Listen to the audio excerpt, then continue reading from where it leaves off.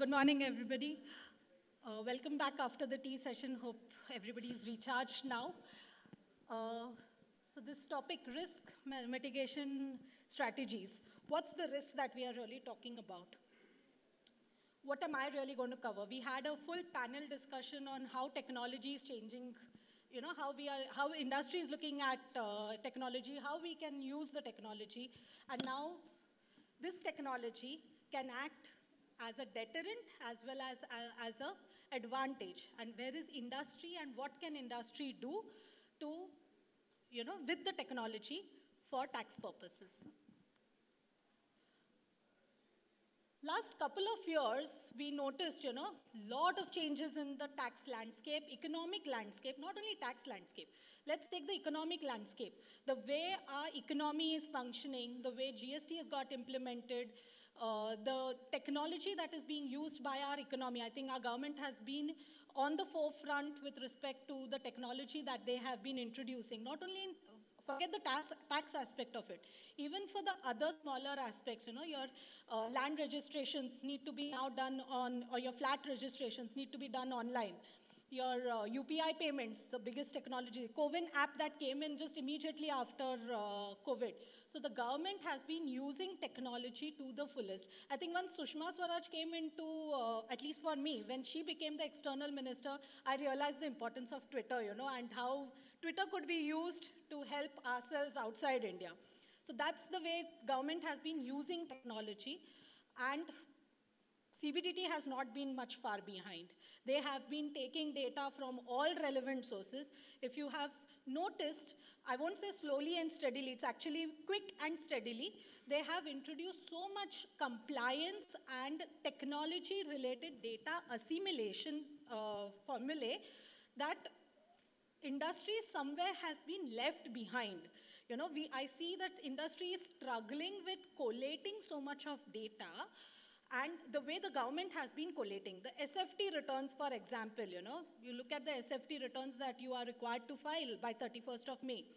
You look at your return of income mandate, that they have brought in. The 10F filing mandate, which came in recently. You have to file it online. These are ways and means of monitoring and the ways and means of getting data assimilated by the government. Now, what's happened in the last couple of years, I'll say decade would be too far. I would want to even restrict it since COVID times, The first thing was the regulatory landscape that underwent a change. See, the number of provisions that have got introduced since the COVID times, or not even going beyond that, these last 3 years. You saw about equalization levy coming in, SEP provisions coming in, the reassessment framework completely overhauled. The reason was that they wanted to bring in more stability and assurance to the assessees that your cases won't be picked up beyond a particular time limit. Whether that has really happened, whether they have really given you stability, that remains a matter of debate. Faceless assessment, one big step that the department has taken in this COVID times was faceless assessments. This is completely technology driven. Your email automated notices coming in, right from notices coming in on an email to filing submissions, adjournments on email, doing video conferencing for hearings, and then getting the order on the system itself, on the portal itself. Everything driven, and in fact tracking of demands, tax demands subsequently on the portal. Everything is technology driven. Coming to the last one, equalization levy, as I spoke about, SEP provisions, all of this brought about some level of uncertainty around the way things are being functioned and looked about by the tax department and whether the industry is geared up to meet those challenges. Coming to the uncertain tax positions, we had a very recent Supreme Court decision which surprised most of the assessees out here on the MFN clause that notifications were necessary. Then if you see in the last 3 years, now again I'm looking at last 3 to 4 years, we have had multiple Supreme Court and High Court decisions. One has been on royalty, there has been a capital and revenue debate on the telecom sector, there has been a Supreme Court decision on the MFN matter, there has been a multiple High Court decisions on various other matters. The recent matter which is now being debated at Supreme Court is ESOP deductibility, payment of ESOP payments. All these are uncertain tax positions. Why I say uncertain? You may have taken a position basis your reading of law and the relevant jurisprudence around it at that point in time. The way things are moving now, most matters are reaching up to the High Court and to the Supreme Court. We are waiting for the Supreme Court to give in its guidance. Those Supreme Court decisions again are being challenged by the government or by the assessees in a review petition, and therefore the uncertainty. And in all of this, I think in the panel also someone mentioned, it was like 15 years prior and 15 years next. You need to be prepared for it. So there is a risk. Whatever position you take today, there is a risk. How do you mitigate all of it? Then there is data linkages. This is one thing that, I don't know, everybody, at least I had experienced in few of my clients, where notices were issued saying that, okay, customs has given us this import data. Please explain how has it been accounted in your books. I mean, see the data exchange that is happening. Import data from customs given to you to reconcile with your books. 26 AS being reconciled with your books. Standard question today in your notices. So that has been where, the government has tried or has at least started linking data. Whether it is fully successful, I wouldn't say really it's fully successful. There are challenges, no doubt, but the intention is very clear. Do not try to fix things with GST X reporting, Y reporting in income tax, and Z reporting for customs. Keep it consistent. That is how the government wants to even monitor it. And then the last one, increased monitoring of tax returns. I mean, there have been notices that have been issued recently. In 2020, you issued a 15 CA. Please explain what was the tax position and why did you take that tax position. Now you are grappling which is this 15 CA they are talking of, because they give you only an acknowledgement number. So then those kind of reviews are being taken up by the department. Why are they able to do this? Why this was not happening 10 years ago, a decade ago? We didn't get these kind of notices. It's happening because all of this is automated and put onto the income tax portal. A 15 CA or 15 CB is filed on the income tax portal. It's readily available with the tax department for them to pick it up and then assess it. Many times it happens that, okay, I have issued a 15 CA. I said I'm doing a withholding at the rate of 10%. For an entity, when it sees its 26 AS, that 10% is not reflected in its 26 AS, because in the withholding tax, you have not reported it correctly. That's how withholding tax returns are being picked up for assessment. 133(6) notices. Recently, there has been a spurt, especially after 148A coming in. There has been a spurt in 133(6) notices. Again, this is data assimilation by the tax department to see what is being missed from being taxed. There is a wide criteria for selecting reassessment, and then the increase in the number of tax surveys and searches that are happening. So overall, if you see, there has been a change in the way the industry is functioning, the way economy is functioning, and the way the government is functioning. Everything is undergoing a slow and steady change. Industry needs to cope up with data. Industry needs to cope up with reconciliations, getting it all assimilated together. One way to do it, obviously, is manual, which many things are still not automated to the fullest extent. But manual is also effort, right? It is manual effort that is going in. There is a time consumption. There is a data archival issue that is happening. These challenges could be mitigated and need to be mitigated on a very immediate matter, in an immediate manner. Now, what happens with your compliances? I know there are multiple compliances, be it GST law, be it income tax law, be it FEMA, be it company law, multiple compliances that are there. Those compliances, I've just captured tax because I'm a tax person, but yeah, I've just captured. See the number. If you fail to file your return of income, there is a penalty. These are the penal consequences. But on the right, there are additional exposures. And if you see, there are multiple sections which lead to prosecution. Last month, there was a High Court, Madras High Court decision, which actually allowed the CBDT to continue with the prosecution because the assessee failed to file a return of income. So they said that no, continue with the prosecution. Prosecution is on the principal officer, on the CFO, and on the directors of the company. and see the number of provisions which lead to prosecution. The return not filed, withholding tax not paid on time, delay in payment of withholding tax.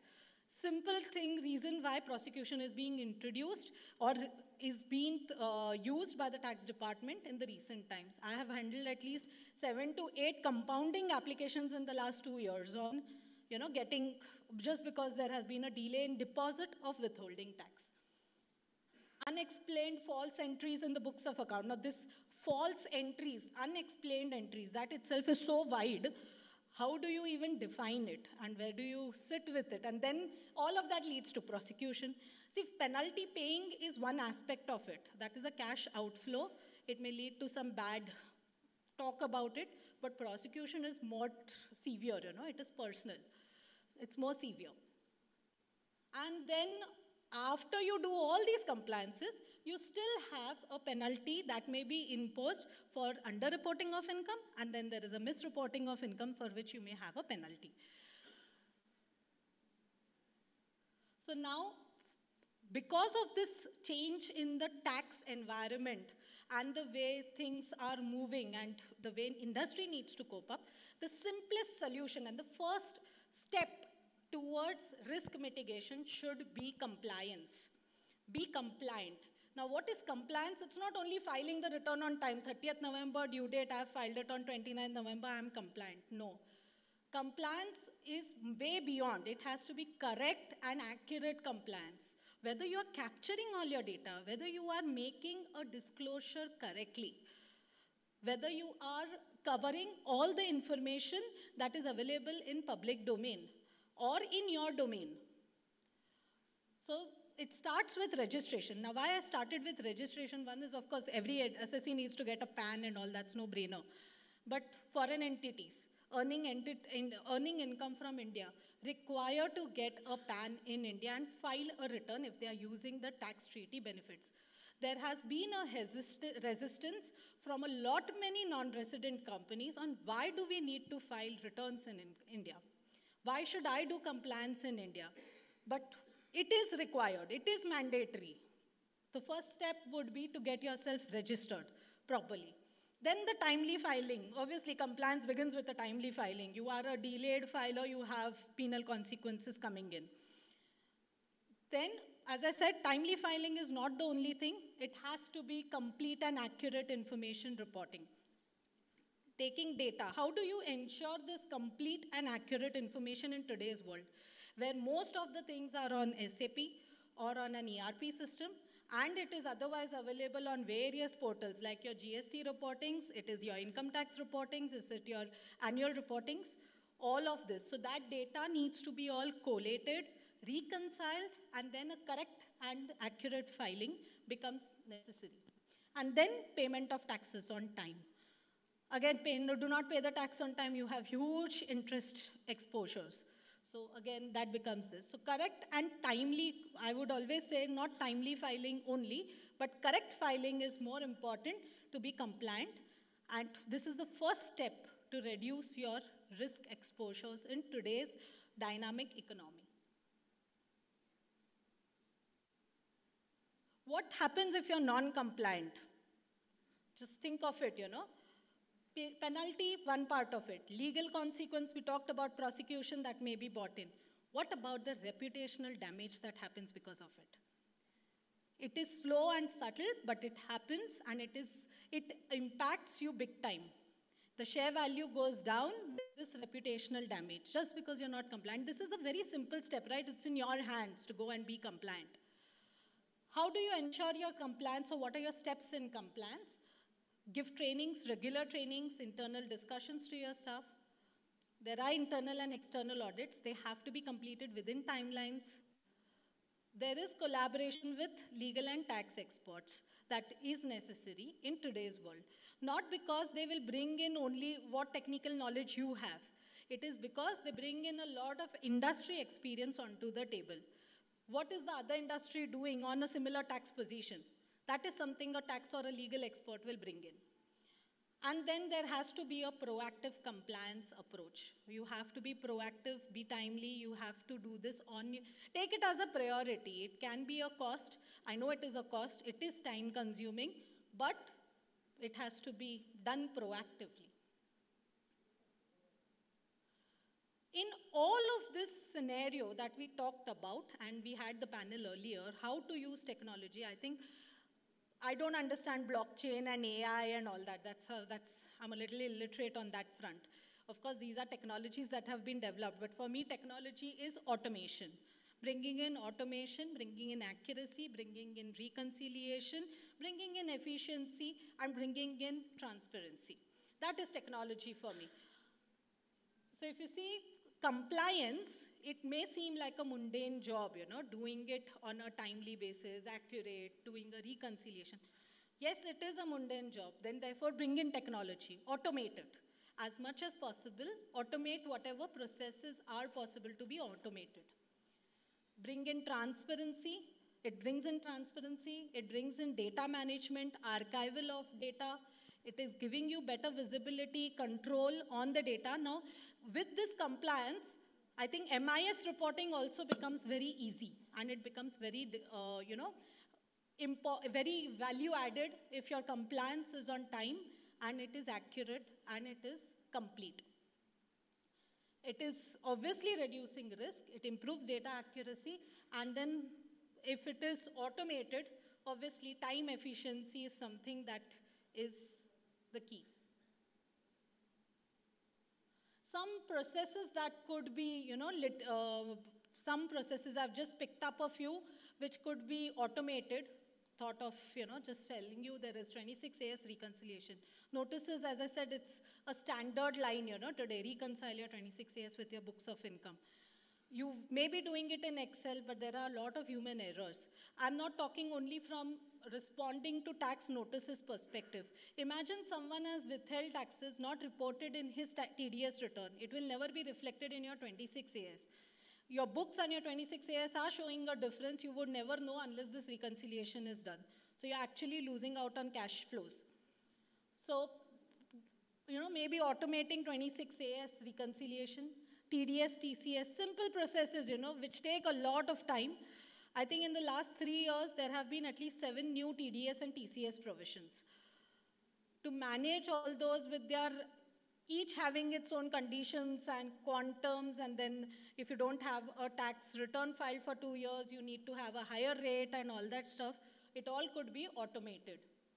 15 CACB, this is a niche area where you can use a tool. For example, when you are doing a foreign remittance for a 15 CACB, these are notices that are being issued. That 15 CA issue kiya tha, I touched upon it earlier. Tell us what you did. The tools can help you retain the data, as well as archive the data, as well as help in responding to notices very easily. These are 2 tools that may help a lot. Email, a notice has been issued on the tax department. We've not received the email. We have no clue that it has been issued. Then there is a second show cause directly coming in that you have not responded to previous notices, and therefore we are issuing you a show cause. Bring in a litigation tool for monitoring that. Department has bought in technology in terms of using the income tax portal and sending you automated emails. That technology may not work at times. So then bring in a tool to get your litigation in place. Saves a lot of time also, actually. Compliance tools, there could be various compliance tools where, not only tax related, but all labor or related due dates and all could be mapped, and a MIS report generated for the CFO that, okay, these were the compliances due in this month, all these are due, these are overdue, and these are the consequences. And then there is a GST automation that could happen. 2 more that I have not put in here. One was the 3CEB related automation, related party transaction reconciliation and automation along with 3CEB generations. And you could have tools for tracking all your tax related documentation in one place. So this is how I feel risk in today's world has increased multifold, but I think the first step to resolving these or handling these risk and uncertainties is to be compliant, to be proactive, and to collate data, so that, reconcile data, so that you are proactive in your approach to get out of or reduce, I won't say it will go away, but reduce it significantly. And maybe to do all of this, use technology to the extent possible so that the time effort involved of manual intervention is reduced. Yeah, that's all. Thank you so much.